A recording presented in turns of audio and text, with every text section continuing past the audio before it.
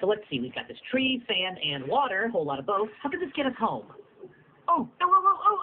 Keeping in mind, Dewey can't surf us to safety because he does not know how to surf.